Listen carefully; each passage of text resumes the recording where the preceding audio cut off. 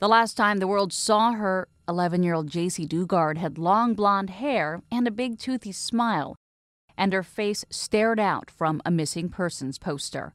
Now, at 29, 18 years after being abducted outside her home, and 2 months after being rescued by California police, she's released photos of herself as an adult to People magazine, as seen on the magazine's website here.